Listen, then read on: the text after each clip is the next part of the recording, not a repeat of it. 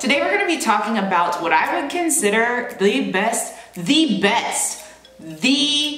best kept secret in the National Guard. No, this is the best kept secret in the freaking military. I am not even kidding you guys right now. I don't even know like what I was thinking when I first thought to join. Like I didn't know that this was a thing and nobody really talks about it, and it's the best kept secret. I don't know why people don't talk about it. I don't even see YouTube videos about it. I've seen like 2. So today we're gonna be talking about the full-time positions that you can receive as a National Guard service member. What's going on, y'all? Welcome back to my YouTube channel. Shantae Marie here. I am a military lifestyle vlogger here on YouTube. If you guys are new to my channel, make sure you go ahead and hit that subscribe button. And we're gonna go ahead and hurry up and wait until you hit that button.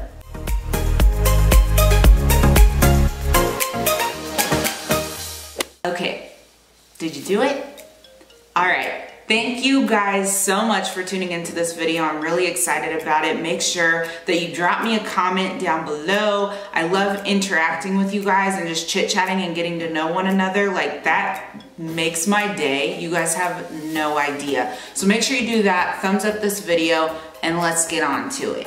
All right, so if you didn't know, the National Guard has full-time job opportunities, and this is something that I really feel like not a lot of people know when they're trying to determine what branch they're gonna join, when they're considering joining the National Guard, or if they're considering going active duty. This is just something that is not really talked about that much, and I'm about to spill the tea. So there are 2 different types of full-time job opportunities in the Guard. The first one is AGR and the second one is technician.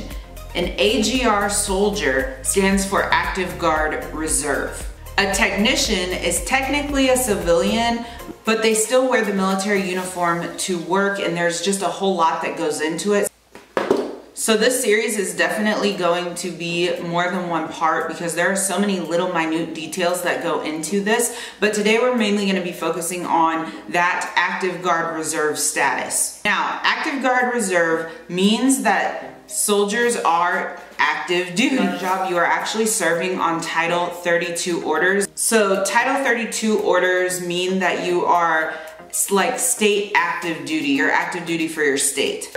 So the same way that a regular active duty Army soldier can be stationed anywhere where they are needed, it is the same for me, only I can only be stationed wherever I'm needed in my state. So they can move me wherever in Kansas that they want to, whether it's for promotion or for like they do PCS moves, but it's in the state that you are serving in. AGR orders allow you to serve in a full-time status. You receive the same benefits as an active duty soldier, so you're getting free health care, dental, like if you went to the hospital, you're also earning your 2.5 days of leave per month. You get federal holidays off. You can retire after 20 years, and you also get BAH and like your food allowance stuff the same way that an active duty soldier would receive that. You receive that as an Active Guard Reserve soldier. And on top of that, I wanted to mention that you also get like all of your National Guard benefits as well, because you still are doing your drill weekends every month. You have to apply for these positions just like you would any other job. And sometimes these positions can allow you to reclass to a different MOS, which is what I have done. I am an AGR soldier and I'm getting to reclass from 25 uniform to 42 alpha. I want to touch base on the requirements to be an AGR soldier. Man, what the fuck?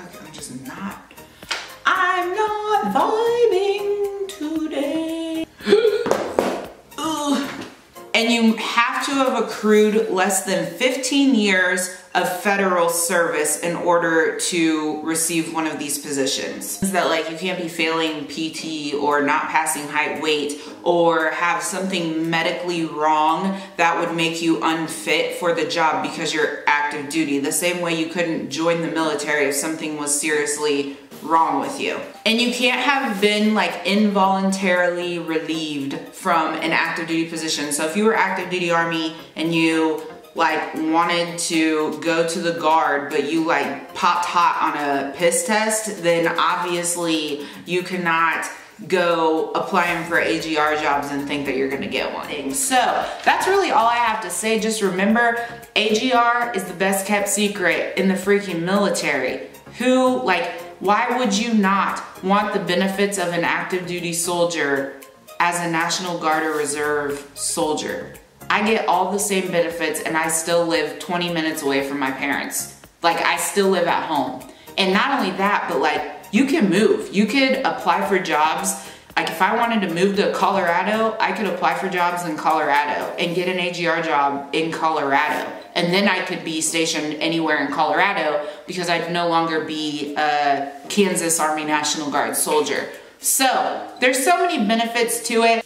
If you guys are considering joining the military, I highly recommend the National Guard, because if you want to be active duty and you join the National Guard, you can still be active duty, you know, and stay your ass at home. Like, I'm just saying, do what you do, boo. Anyways, I'm about to go. This video is long, and don't forget this is a series. Don't forget to thumbs up the video. Drop me a comment in the comments below. If you haven't subscribed by now, which we already waited for you to, make sure you subscribe, and I will talk to you guys in my next video.